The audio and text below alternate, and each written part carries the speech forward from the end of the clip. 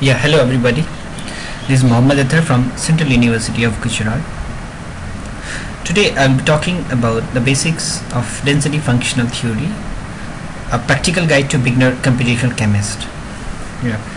I myself is a computational chemist and also a medicinal chemist.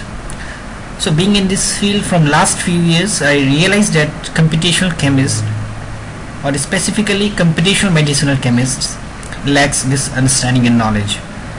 Hence, motivated from this, I decided to make a series of video presentations for the community.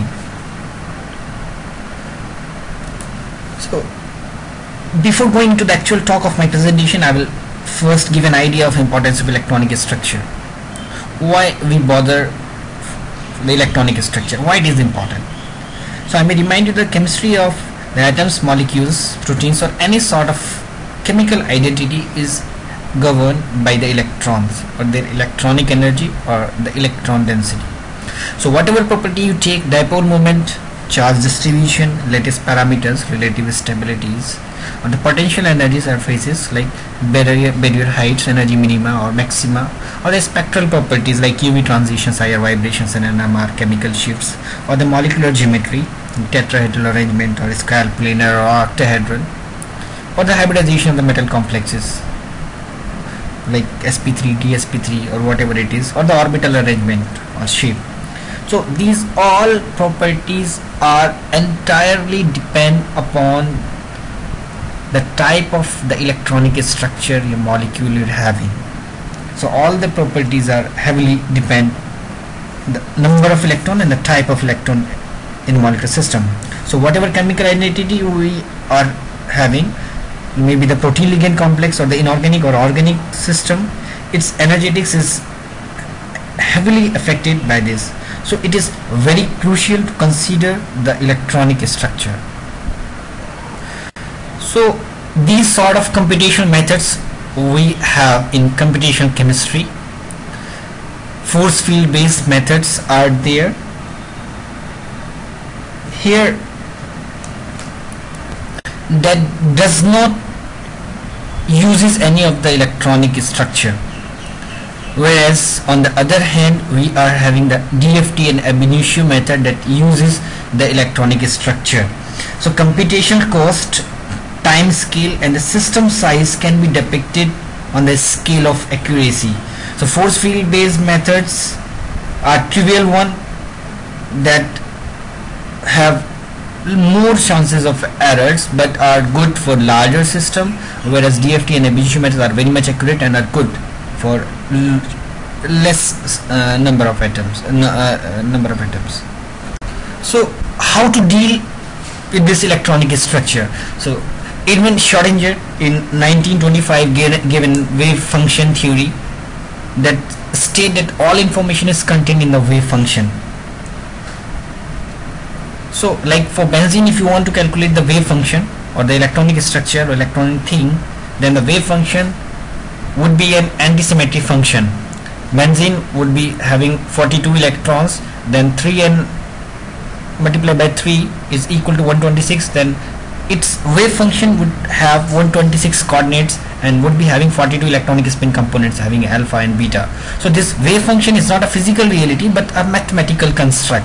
In reality the wave function does not exist, but it gives a lot of information of your chemical. Now a little bit about the quantum mechanics. So Schrödinger equation is H psi, which is a function of 3n coordinates of nucleus and electrons, is equal to E psi. So if we know the psi, exact psi, and operate using the Hamiltonian, then it will give an energy correspond to that. So the full detailed Hamiltonian can be written as kinetic energy of nuclei, repulsion of the nuclei, and the attraction between nuclei and electrons, and the kinetic energy of electron as well as the repulsion of electrons. So these three terms are associated with the electrons, and these two terms are the repulsion and kinetic energy of the nucleus. So the exact solution of this equation is impossible, therefore approximations are needed to be introduced. This negative sign term indicates the attraction, whereas positive sign terms indicates the repulsions. So as I told you that the exact solution of the 5-term Schrodinger equation is impossible, so some approximations are there. So the first approximation that is there is a Born-Oppenheimer approximation. It decouples the nuclear and the electronic motions. The fact that the nuclear size is larger than the electrons, so their dynamics will also have different scale. So the dynamics of electron can be separated from the nucleus. The center nucleus will generate a constant field to the electron, so this motion can be decoupled, and the Schrodinger equation can only be divided into the having the 3 terms, like the electronic kinetic energy, electron nuclear interactions are there, and the electron repulsions are there. So for a system of n electrons, the kinetic energy of the electron and the electron repulsions are universally constant. However, this term is system dependent. So the physical and chemical properties of system depend on the interactions of electrons with each other or with atom core. So they cannot be treated without approximations. In practice, DFT involves approximations of electrons, and this limits the achievable accuracy. So moving from wave function to electron density is a major theme of density functional theory. A wave function which depends upon 3 n coordinates, that means 3 coordinates of each electron, whereas electron density is depend upon 3 coordinates only. So with the electron density, the dimensionality is reduces and number of bases also reduces, and in turn the computational cost is very much decreases. So how this DFT develops? So Thomas and Fermi were the first that determined that there is a one-to-one correspondence between electron density and the wave function of a molecule with multiple electrons. However, Hohenberg and Kohn were the first that provide a detailed practical version of Thomas and Fermi theory and come up with many equations and major theorems that solve the analytical problems of the DFT. They said that all the information is contained in the DFT, which is a simple function of the 3 coordinates only. That means energy is a function of density, which itself is a function of 3 coordinates. That means it's a functional in mathematical sense. The major 2 theorems are: the first theorem is that the ground state energy is a functional of electron density, as we have just said. And the theorem second, which is a very important, crucial, which states that the electron density that minimizes the energy of the overall functional is the true ground state electron density. That means by this method we will get the ground state electron density. Once we know the exact electron density, we will know the nuclear position and the number of electrons. Overall, it uniquely determines the external potential or the charges or position of the nuclei. Now a bit more detailed version of this DFT energy is equal to kinetic energy is a function of density, nucleus electron interaction is a function of again density, Coulombic interactions, and the exchange correlation. This is a crucial one. So all here we need the electron density. This electron density for a normalized wave function or electron density can be given as this by this equation. So this equation can be divided into this thing as a known part as this kinetic energy, nuclear electron interaction, and the Coulombic interaction, and exchange correlation as the unknown part. This is something that we know and we can approximate, we can calculate, but exchange correlation part, this term will make up all the error associated with these three terms. So this is something that needs to be approximated, and it includes all the quantum mechanical terms. Moreover, this T, E and E, this J term and exchange correlation, this term are all functionals, as they are function of electron densities.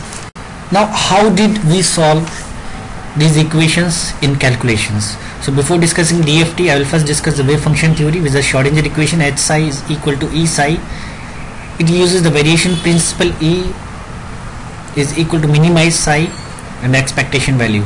Here we are seeking the wave function that minimizes the expectation value of Hamiltonian and hence minimizes the energy. So we would pick some trial wave function as long as it minimizes the expectation value over the psi, and the minima one that correspond to the exact, and the minimum one will correspond to the exact wave function.